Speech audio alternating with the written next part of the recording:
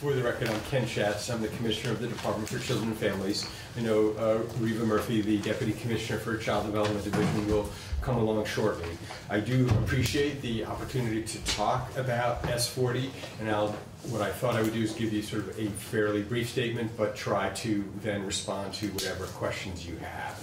You know, to be clear, we as the Department for Children and Families are not taking a position with respect to S.40 and whether or not there should be an increase in the minimum wage, but we did participate on the Senate side in the development of their legislation to respond to, I think, an issue that you understand, I expect, quite well, that there is an impact in terms of the so-called benefits cliff or benefits slope. So we have done a lot of work over the past couple of years with the Joint Fiscal Office to work on that issue, both with respect to our Economic Service Division programs, Reach Up, LIHEAP, 3 Squares, but also child care. And I think, and you may have already heard from the Joint Fiscal Office, I'm not sure the order in which you've taken testimony, but Deb Wrighton has done a lot of work analyzing the impacts of increasing the minimum wage with respect to those programs. To be straightforward, the eligibility levels for a public assistance programs is really very low. So that if a person is even under the present minimum wage levels, working full-time, they're not going to be eligible for Reach Up, our major public assistance safety net program. We do have sliding fee scales, though, with respect to LIHEAP and 3 Squares, and certainly if the minimum wage is increased, there would be some impact with respect to people receiving somewhat less benefits under those programs. But being straightforward, we do have, with your support, created several programs, particularly in Reach Up, to try to reduce the impact of when people get wages. Specifically in the Reach Up arena, we have created a Reach Ahead program, which is specifically enables people to have an offset so that we don't count the wages that they start to earn towards their Reach Up benefits, so we protect people who are just re-entering the job market in that way. We also do our best to provide child care for people with high subsidy levels for people who are in Reach Up.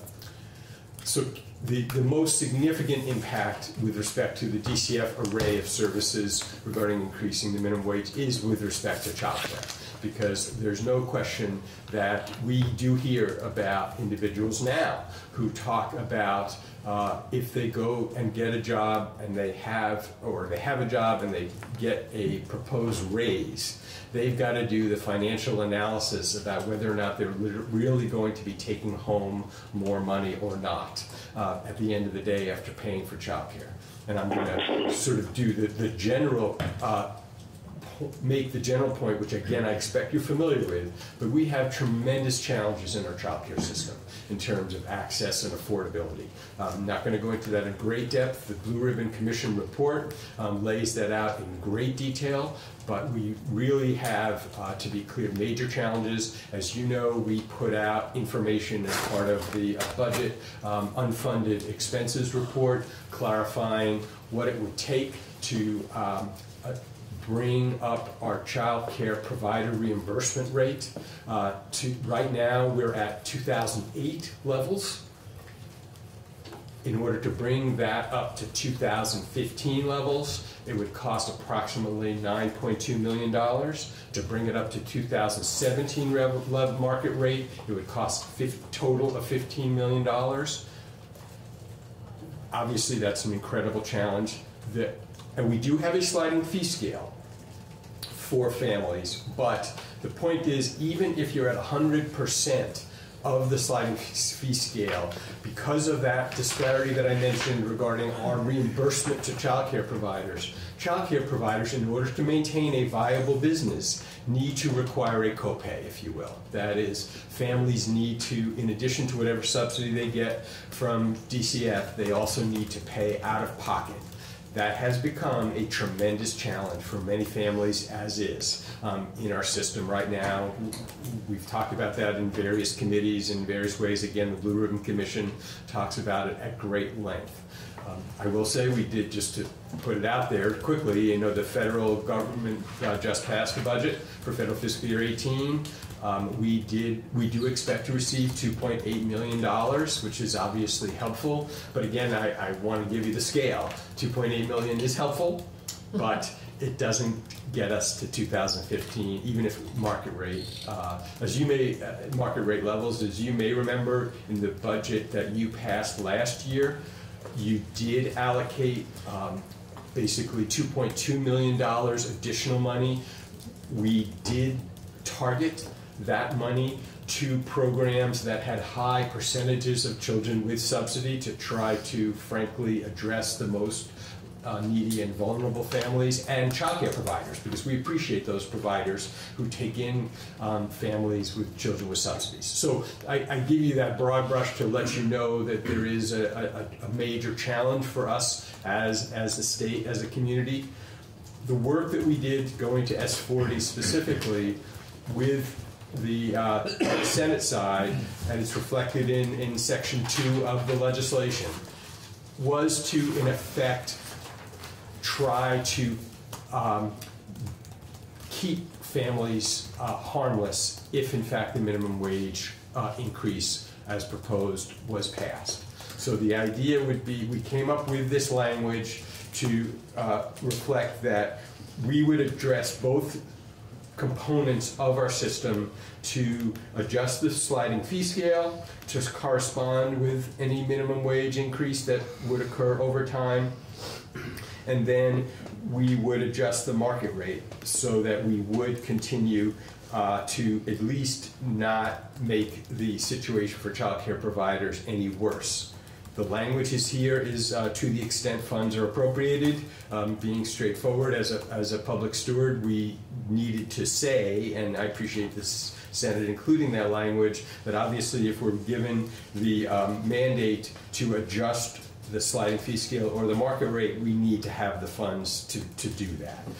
We are in the process of, we've been asked by the Senate also to do some calculations about how much would it cost, because again, as you may recall from the legislation, there is an increase under this legislation that would begin on January 1st, 2019, and so we have calculated that cost, and Reva will have a little better information than me, but to give you a sense of the scale, it's roughly something less than $1 million. Obviously, the federal money could help with that, to be sure. But so the bottom line is that I appreciate the fact that the Senate did look at this issue, did look at the issues related to the benefits cliff, the benefits slope, and wanted to enable families that if they did, if we did pass a minimum wage increase and there was a benefit in terms of increased salary, that at least we would not put either families or child care providers into an even deeper hole than we already are in. But again, as you can tell, I think from my comments, it's still a major challenge to have a child care system that is really responsive to the needs of our families here. So let me stop there and hope I've given you a general picture, but glad to do my best to answer questions, and I'll be straightforward with you. You know, I apologize again, Reva's not here, but I will certainly take back any questions and make sure I get your answers to them if I don't know them. Okay. Representative Smith. In the Child Care Financial Assistance Program, who do you see couples? You know, you got a family with a child or two. Are these families that are in their 19 and 20-year-olds, or are they 30-year-olds? You know, I don't have that demographic background. I will ask. I mean, again, that's one of those things I'm going to check on to be sure. But I think I think it covers the range. It's certainly not limited to young families. I mean, I don't want to necessarily get into it too deeply here, but to be candid, one of the pressures on our system is actually related to the opioid epidemic. Because again, you may have heard me talk about it in other contexts, we have had a substantial increase in the number of children coming into state custody in our child welfare system because of the opioid epidemic.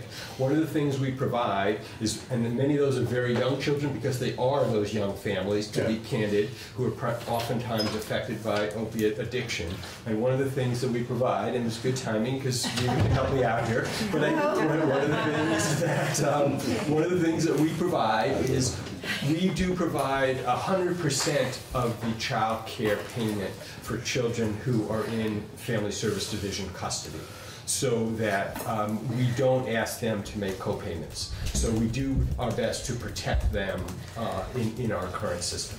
So the question, I'll give you a chance to catch your breath, but the question was the demographics of the families who receive CCFAP funding. Are they primarily young families, or how does that break out? And I acknowledge that I didn't know the answer to that. Well, we don't know age of parents. We do know age of children, and about a third of the children are actually school-age children. And the rest are infants and toddlers and preschoolers. So it's not quite even. Preschoolers are a little higher than the other populations, but we have a significant number of school-age children participating in subsidy. So that'd put parents in the mid-20s range, probably. Or Mid-20s, early 30s, yeah. We have income demographics about the families. We don't have age demographics. We don't ask the parents their age. I will say some of us married a little later in life, so that when my children were school age, I was in my 30s. But yeah, I think it varies, of course. So I think the point being is you can't pinpoint the age. Thank you. Yeah. Probably for our infants and toddlers, you can make some assumptions about the age of the parents, but not entirely. Representative Strong and then Can you mention the benefits, like Reach Up, 3 Squares, Line Heap, Child Care, and then you mentioned Reach Ahead? Yes. Could you just briefly tell us what Reach Up does cover and then what the Reach Ahead is? I haven't heard about that. Sure. So Reach Up is our basic public assistance program for families that where there are children and where there is basically no income or enough, because essentially the Reach Up guidelines, and I could give you that data if you're interested, are very low for eligibility. So we actually have a population in Reach Up that is, you can sort of roughly break out in thirds. Some of them are only children, so that the parents may not be eligible by themselves, but the children might be disabled, and so we have a child-only population. We have a population where families are involved in Reach Up because there's a disability or of the parent, and so they are unable to work. And then we have a third category where we have families with children where, for whatever reason, they are not currently working, but we have they may still be eligible, but we have a plan to work with them to gain employment. That third category over the last 3 years, and probably not a surprise to you, has been actually significantly decreasing, because with our low unemployment rate, in fact, we are seeing a lot of families successfully gain employment and moving off of the Reach Up program. As you may know from our budget, we've seen millions of dollars decrease in our Reach Up budget because of people successfully moving into the economy. Now, there's other challenges, and this committee has talked about housing and homelessness, because oftentimes, and this relates to the benefit cliff, oftentimes these families get low-paying jobs, so they're not eligible for Reach Up anymore, but honestly, they're one paycheck away from being homeless, so that's part of the challenge. But the Reach Ahead program was created a few years ago with the legislative support, and the idea being, as people do obtain jobs, rather than having a hard and fast cutoff, we wanted to make it more of an economic or benefit slope rather than a cliff. Right. So the idea is we have what I referred to earlier, the earned income disregard, meaning that I think it's the first $250 that people earn on a monthly basis, we don't count, so that they still could get Reach Up benefits as they earn income in a job, to enable them to make a transition to full independence. And we do also have a connection to the child care program to enable those working parents to have child care. Yes, thank you. Sure. Is there a time limit on how long the $150 is disregarded? I believe it is. I want to check to be sure whether I say it's 1 or 2 years, but I'll check on that. Representative Reed. Thank you very much. The copay, which I'm sure varies by provider, is that, you know, kind of on a median or mean basis? Like $5, $10, $20, $30? I mean, Well, I'll let Reva answer that. So the copayment is actually, it could be two parts. So in the sliding fee scale that we establish,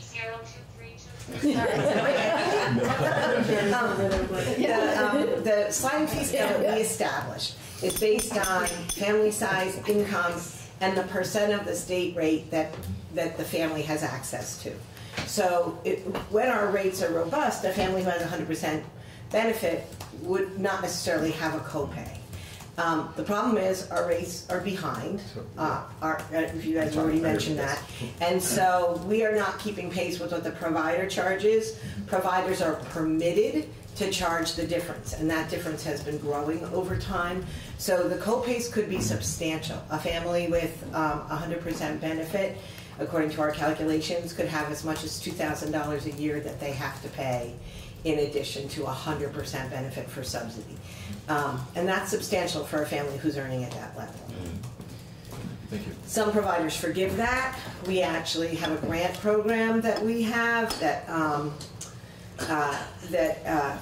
requires providers to accept it to take 100% families at no copay, the Strengthening Families Grant Program. And so those are providers who are serving a lot of our kids, and they're using resources to not charge them copay, even though they're 4 and 5 stars. But then as families go up the income scale, we just can't protect them all of that time because providers couldn't stay in business. And as it is, providers get a little bit stuck in the middle of our rate and wanting to serve families and knowing families can't afford it. So if it's 100% the provider's call if they want to do it? Yes. Or not? Oh, okay. Beyond our copayment, it's you know, whether or not they're charging parents to reach their. And some providers have their own scholarship programs that augment our programs, so providers make those decisions themselves. Thank you. How many providers have 100% of their participants involved in the program? None of our providers have 100%. Well, Head Starts might be pretty darn close, though not all of the Head Start families are participating in CCFAP because they don't all have service need, they're not all working. So we have, for providers who are non-Head Start providers, we have a few who are up at 90% of our kids. We don't have anybody at 100%. And then that tapers off pretty quickly. We could give you a spreadsheet of that because that's partially how we calculate the early care and development grants. So we actually have a spreadsheet so we know exactly who's at the top and how that goes down. Representative Stevens. So can you just give us an idea of the numbers that we're talking about with respect to salaries in terms of what's 100, I mean, we've seen charts about what's 100% poverty for all different family sizes, but do those numbers ever change? I mean, they're mostly federal numbers. Sometimes we make adjustments, like in healthcare or health insurance. And so I'm just curious, how do you make adjustments to what those poverty levels are? I mean, this sounds like, you know, what the earned income disregard is about, but if we did the math on a $15 minimum wage, we're talking about $31,000 a year, which is above the family of 4 at 200% or whatever, you know, whatever the numbers are. So how do you manage these numbers back and forth to try to keep people who need these benefits receiving them right now? So right now, pretty much the last few years, we've been able to adjust. It's not in law that we adjust automatically every year, but we've been able to find the resources every year to adjust to the federal poverty level. So that our federal poverty, our sliding fee scale right now is based on the federal poverty levels for 17, and we're building in to adjust to 2018. And that ripples through a little bit. The thing I will tell you is that the sliding fee scale is fairly granular. So that adjustments in income, like people go from 100% to 99% benefit to 98%, you know, like, so in the beginning, the co-pays that we assign are very small. It's really the difference between the rate and the copay that that makes the difference. And on our sliding fee scale, what we've observed at the times we've been able to really do a little research on it is that it's at about 150% of poverty, where our assigned copay becomes a little unaffordable. The fact that the rates aren't up or absent that there's a bit of a cliff inside the sliding fee scale, because at that point you reach about a 50% benefit, and what we've observed is that less than a 50% benefit doesn't generally keep up, with all their other costs, doesn't generally keep families able to afford childcare. And so they make a lot of other arrangements. Some families will use subsidy for part of their childcare and make other arrangements for other parts. We try to be flexible with that, so that if a family can get into high quality childcare for 3 days, 3 10-hour days, which is 30 hours, and that's a full-time rate, if they can get that with no copay from a provider and make other arrangements for 2 days, we let them make those arrangements to try to use our resources to fit their needs. What the Blue Ribbon Commission on access to affordable high-quality childcare calculated was, we looked at the livable wage data in Vermont, and we looked at where people paid all their other expenses, and we took childcare out of the equation and said, like, at that point, people need 100% support up until that, theoretically, people would need 100% support up until they reach that point where they have $1 above rent, all other things to pay for childcare. And then we looked at, if you went up the scale, at what point would families be able to afford the rate themselves? So that was kind of the calculations that they used there to think about how could the sliding fee scale mitigate a cliff. And so are you saying that those numbers are based, those calculations are based on numbers that are gross income, or is it net income? It's gross income. We do have some things that are excused, but we don't use net income. There are just some things that are not counted, like savings account for education for your kids isn't. If you put money aside there, that's not counted. But we don't use a net income; we use a gross income.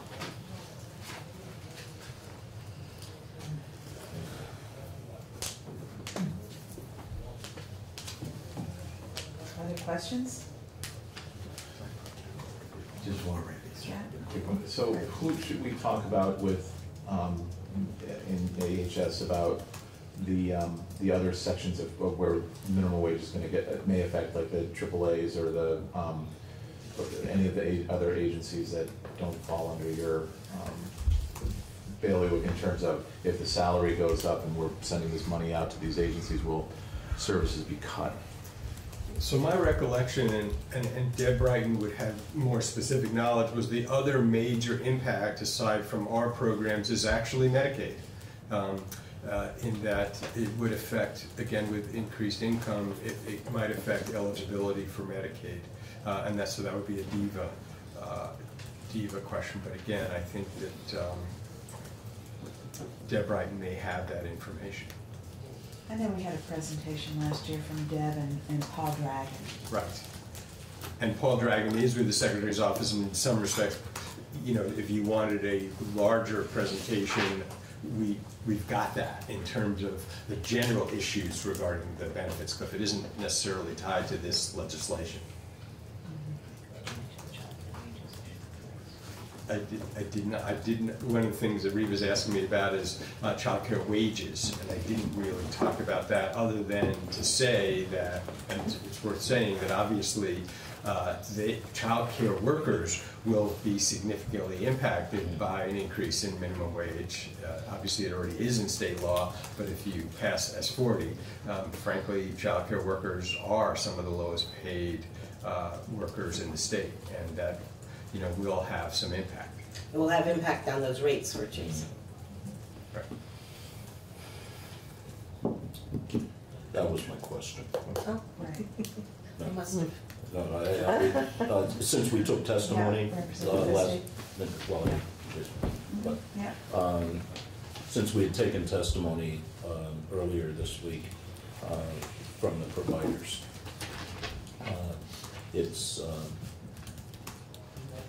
It's interesting, that effect, and they did reflect on their impact, and then the rate of support that their clients would have, their families, would have, and how that would, interface. So being, cognizant of that, I think it's really critical that we kind of balance that and take a very clear look, at how that's gonna affect things. Mhm. So maybe having those broader numbers, or at least some projections, looking out at,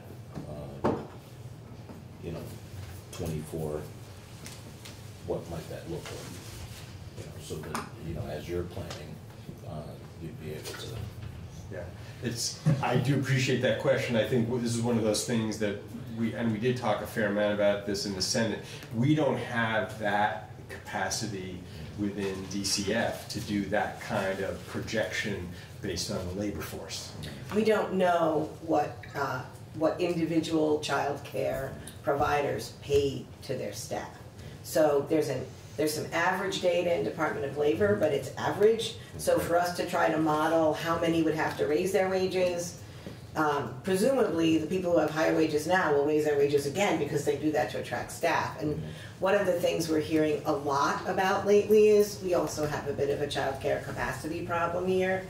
We're hearing that providers are having trouble finding staff. And when we talk to our friends at the Commerce Department, at the Labor Department, they're like, everybody's having trouble finding staff. And if you're an industry that has some of the lowest wages, you are having more trouble. So when we think about, reflect on that, is what's causing this, like real providers are closing classrooms for lack of staff. And we've been curious if it had something to do with the qualifications we've put in, but the problem is they're not finding any humans. Never mind humans who are qualified or not qualified. They're getting 0 applicants. And some of that, when we talk to our friends at Labor and Commerce who are looking across industries, they're like, every low-paying industry is having that problem right now. You guys are just competing hard for that, and we're trying to make sure that the people who are taking care of the kids are well qualified. So it's a bit of a perfect storm right now. Representative Stevens. How many people receive, or families receive 100%? We have about 8,000 families overall who are receiving subsidies, and what's that? And about Approximately 4,000 are receiving 100% subsidy. And again, it's pretty granular. So if you look at who are receiving, who are in that less than 150, receiving more than a 50% benefit, that's pretty much 85% of our population, right? Is towards the bottom. And how many children does that reflect? It's actually 8,000 children. Oh, So that's 6,000, children. that's families. I took that out of my head and not off your chart. Okay, yep. So it's And so 6,000 families. And that would be 4,000 So it's 4,000 children. families. Okay. Ken's chart is families. So it's 4,000 families out of 6,000 are at 100%. About 66% or so are at 100%. And that includes our protective services kids, Reach Up Protective Services have a categorical eligibility for 100%. Other folks, it's based on income. Sorry, I'm still struggling a little bit to make sure I have the families versus the children number right. The number of children overall receiving? It's about 8,000. About 8,000. And of those, 4,000 are receiving 100%? No, that's the 4,000 is the family. So there's about 6,000 families, about 4,000 are at 100% subsidy. Those families, the average is, I think, 2-point-something children. But some have one. Okay.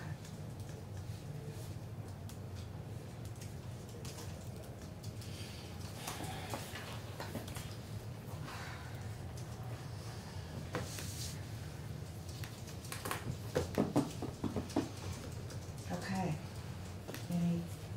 Have we covered it? as Well, best we can. understood. So you just, you started with saying you had worked with the Senate on this language. That's right, so that's, we did appreciate that opportunity to talk about how, if the minimum wage was increased as provided in S.40, how would we deal with this problem that we've been talking about to at least not exacerbate it? That is, I don't want to suggest this is going to solve it, but at least wouldn't make it worse. If we did get some additional funds, and for Reeve's benefit, I'll share, I told them that it was approximately $1 million, we would make these adjustments with respect to the changes that are proposed in the bill for fiscal year 19.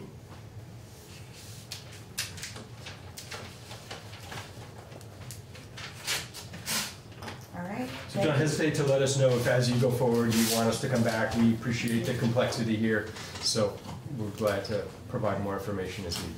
Okay, thank you. You're welcome. Thanks. Thank you.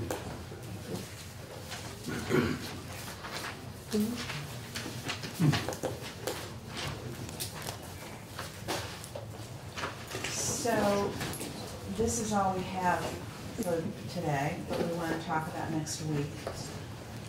We put a Ron, reading why list for don't the you, teach scholarship. if you would, talk to us about what you have, and meanwhile, thank you again, Ken. And Sure, you're welcome. Thank you. for your work and being here. And we're doing our best to allocate some resources there. We're just gonna have a lot of extra ones that we have to. Thank you. Thanks, Rita.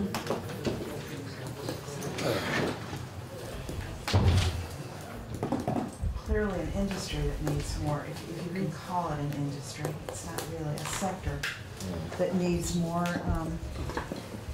support.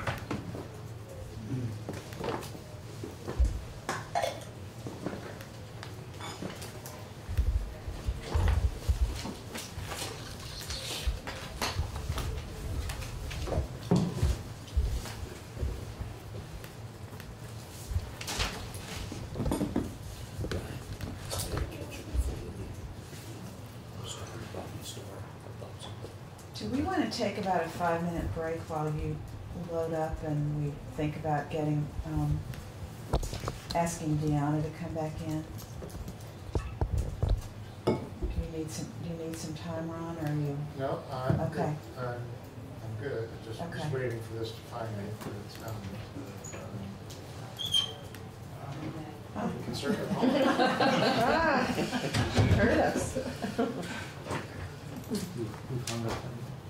Wow, it's a short day. Good.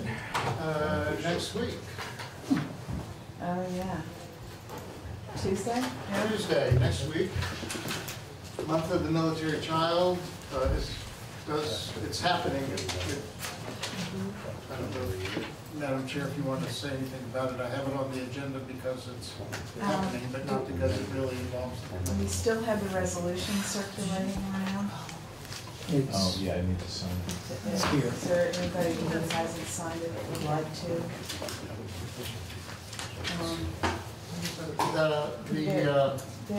Since they lost their funding to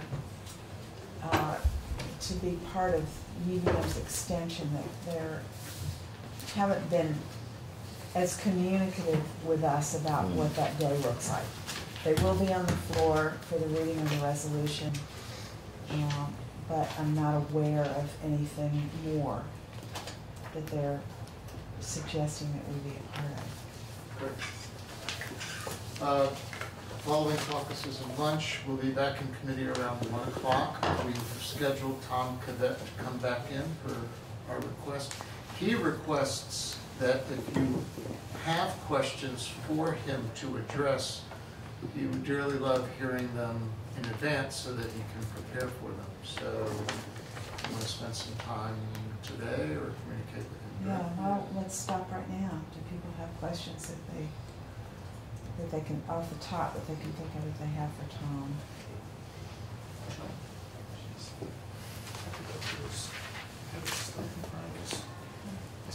Anybody not signed this up? Coach. Okay. All right, let us know if you come up with anything. We'll ask him to go through his recommendation. We didn't really do that. the other day, or his evaluation of Did you? the center. Evaluation or recommendation? Well, a recommendation is probably a better way for it. Okay. Okay. Following Tom, who I believe has to be out the door by around 2 or so, maybe a little later, 2:30. We have a twice delayed hearing on H127. Representative Stevens, do you want to say anything about that? Or? It's a tough little bill, but the self-advocate, as Citron might have been asking to get a hearing on this bill, he has COPD and he lives in a condominium, and smoking is allowed in the public areas of condominiums, and it bugs him because the smoke comes into his apartment or his condo, and there's no. What makes it difficult is that our statutes don't really get into condo law. Condo laws are almost self-standing little countries amongst themselves. And but he's been wanting to share this. This is the second biennium we put this bill forward, and it was next door for one biennium, and now it's here. I just want to be able to make sure he has an opportunity to tell his story. And it's in the same category as what Representative Meyer's bill, that really is, with the gardening in condo public areas. This is, it's frustrating for people who don't, it would be frustrating for me to go into some place and realize that you can't change the bylaws easily. And so he's just asking us to take a look to see if we can help with that. So it's anticipated that will take no more than a half hour. And you may schedule something else before the end of the day. Okay. That's Tuesday. Wednesday, we start the morning back to minimum wage. You can see we have an array of witnesses. Some of these are the folks coming back that we had to send away yesterday because the floor ran long. So we have reserved room 10. Just to make it a little physically a little more comfortable for folks. And I don't know at this moment if there'll be additional names on that list yet or not. We'll see. There are a couple of folks that are still in the invited category. Maybe they haven't confirmed. Actually, yeah. So afternoons still to be scheduled. Some of that has to do with the ever-present uncertainty of floor time and just direction as to where we go. In general, I probably shouldn't say this, famous last words, but in general, I expect it's going to be a light floor week next week. Let me help you out with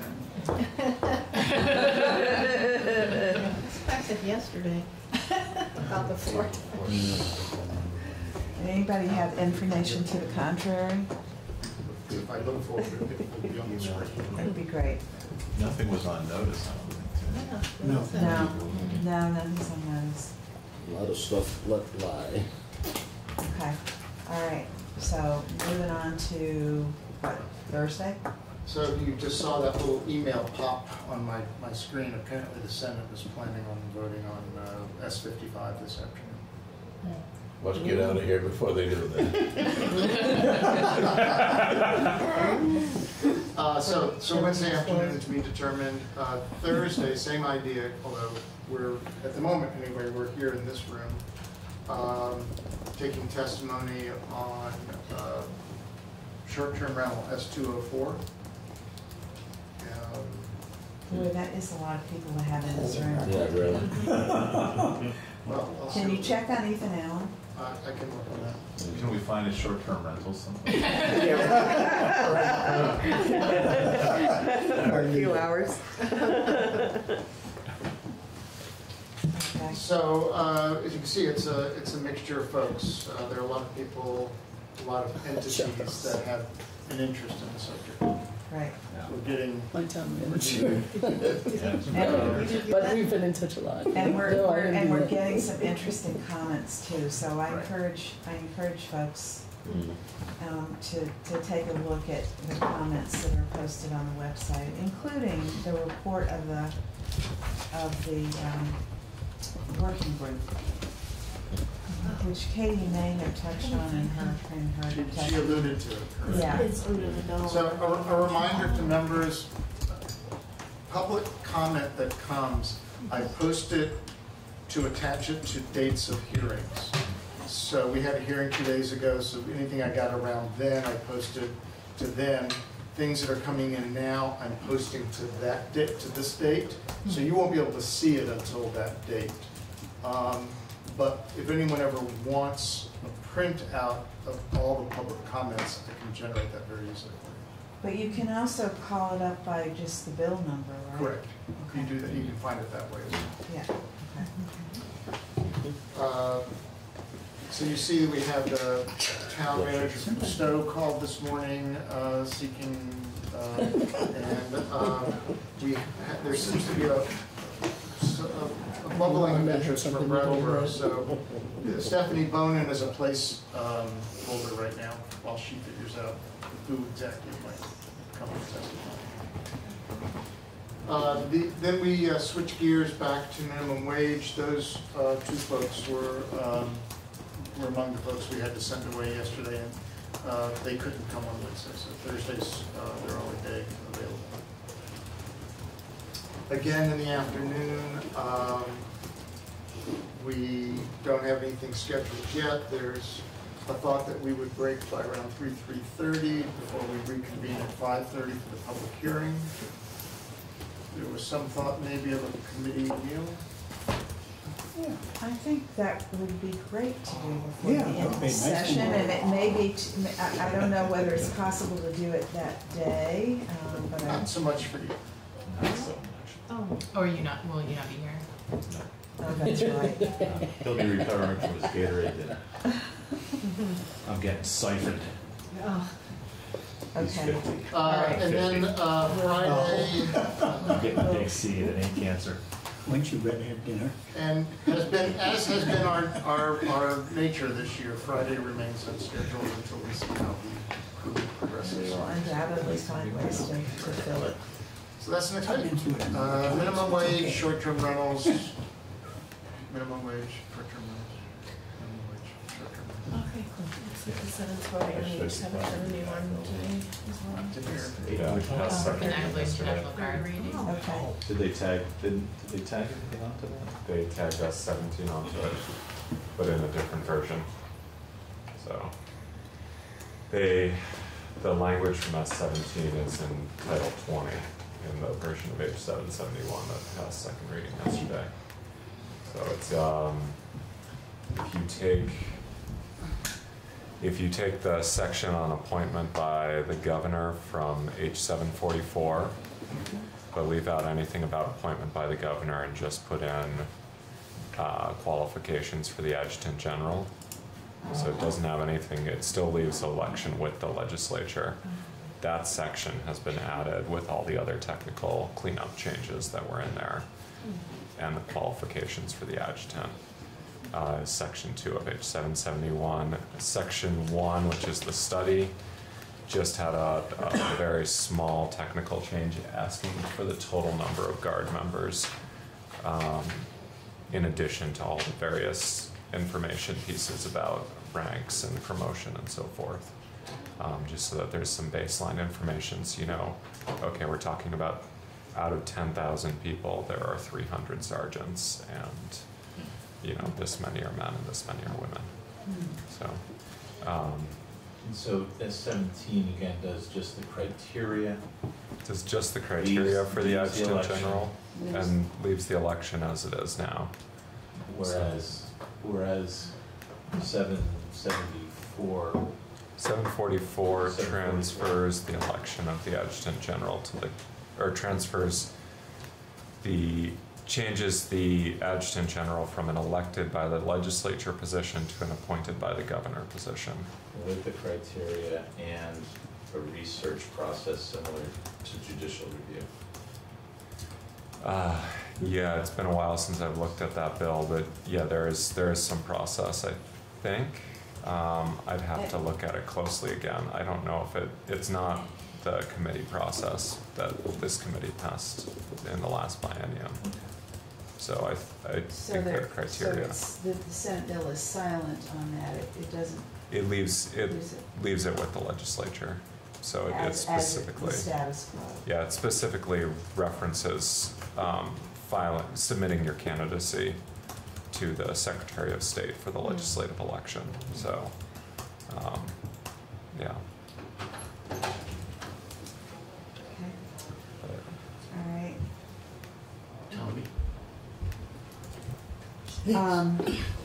Okay, so,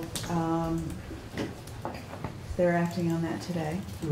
Yeah, passed second reading yesterday. Okay. It should pass third reading today. It was a voice vote yesterday, so I don't anticipate any holdups today. It's very disappointing that the Senate has not acted on our actions on, is it in 2 bienniums now? That's right. 802? Yep. Oh, yeah. Okay, to change the selection process. We started after General Craig was elected. Yeah, very concerned. So you passed the same thing 3 times? Not that exactly. Actually, we agreed on establishing a baseline criteria for candidates. But we were concerned about the sort of completely wide open election of the adjutant general in the General Assembly. And we, after much work with some members of the Judiciary Committee, came up with a review process that's kind of, it's part judicial retention, part judicial nominating, where there's a group of people, appointed people who review candidates, and giving the candidates an opportunity to speak, giving citizens an opportunity to speak, and then bringing forth any names that meet the basic criteria to the General Assembly for approval and election. And just to kind of repeat some of the history that brought that on, if I might, when there was last a contested election, which was about a little over 5 years ago now, there was a citizen who privately, somewhat quietly expressed concerns initially about one of the candidates who was her superior officer, who did not respond to her complaints about her supervisor's sexual assault of her. And we were fluxumed about how to process this, given this process in which there was no committee vetting of candidates at all.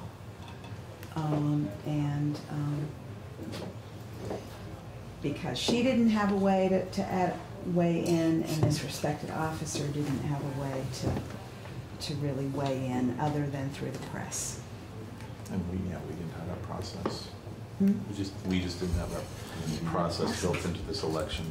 So right now, it's the same at this point. And the Senate is apparently not recommending a change. In the election. In the election Just the process. criteria.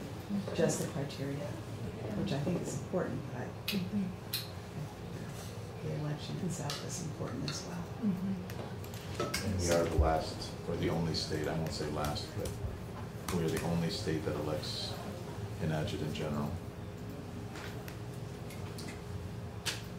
using this, using any process. They're all appointed.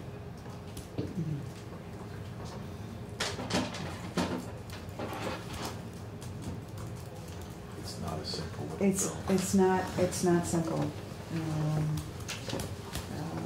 So suggest we think about it, and we'll have to find a way to come back to it next week after the Senate's decision. Final decision.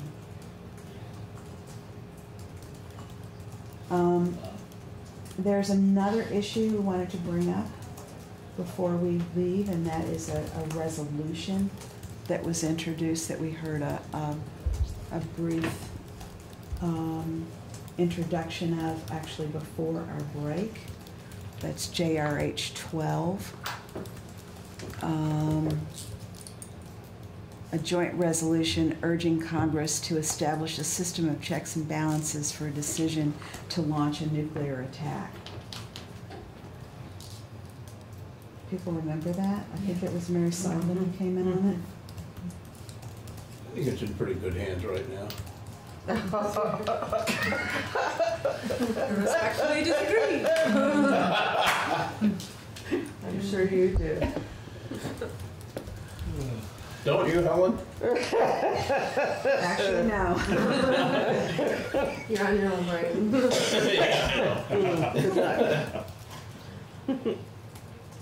Is there interest in it? How would we have to do testimony? Like how do you handle a resolution like that? Do we do testimony? Or what? We certainly could. Talk about what that looks like. It's a purely subjective thing. I know it. Like who would you get?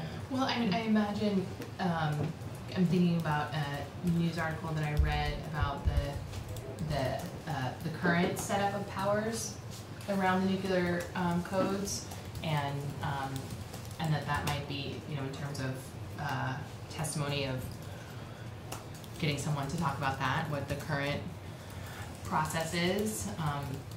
And this particular article that I heard also talked about the history of it, of why it's there, and how unique it is, and impacts of it, and that really, so I'll stop there, but that might be in terms of testimony so that we can understand how things are currently laid out. Is it just a decision of the president right now, or the president, the Speaker of the House? No, and it's Secretary of State? It's just the president, and even kind of questioning that has had people lose their military positions, just asking for some checks and balances around that. So it's really it's under the current structure, no one is legally able to stop the president from sending nuclear weapons at any point to anywhere. There's no legal able to stop that. I'd be shocked if in the last year they didn't install some sort of safety measure. And at the federal level, there have been bills to try to change this, but that really right now, legally, there's nothing to stop the president from sending a nuclear weapon anywhere at any time. And I know I'm repeating myself at this point, but people have lost their military careers just for asking about it. So I don't care one way or the other, but what happens with something like that? I mean, is it just like when we do a town meeting when everybody puts a non-binding resolution Like a and straw vote on poll? it and nothing happens? Or, I mean, Well, what happens with something like that? Well, technically for this body, the fact that it was sent to us rather than going directly to the floor means that it comes back to the floor, treated as a bill. It would, if passed, would be advisory. We can't specifically direct Congress to Right. take action. That was We my can question. advise. What's the upshot of it? Sometimes if you bring something to the president's attention, then he pays attention to it. That could be a problem. Or what? I can do this? Yeah. I never knew that. Okay. Well, and my district is a fairly quiet district, and I have received a number of communications about this, and so representing my folks, I would be interested in taking this up. But then where would it go from here? Well, if we took testimony, if we passed it out, it would go to the floor, just as a bill, as Helen was saying. And then if it passed out of the House, then it would go to the Senate, just like a bill. And then if we passed it fully, then it would be this advisory, message to Congress. I'm fair one way or the other. I think there should be checks and balances. But there's some advisory stuff, and, non-binding stuff.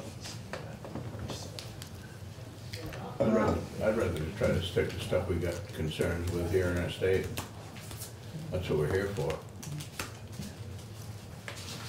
Having said that, I'm sure it's Okay, well, I'm gonna suggest that we think about this some more, perhaps over the weekend. Is the homeless bill is on hold? Yes, I actually, sorry, we've been so busy with floor stuff that I have not had a chance to circle back around on that. I basically made a decision to put it back on the wall. My concern was that there were some questions, there's a lot of interest, there were also some questions, and it really felt as though we were running out of time.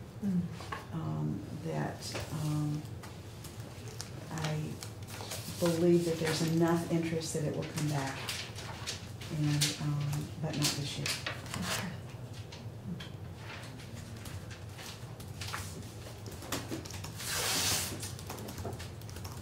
Okay.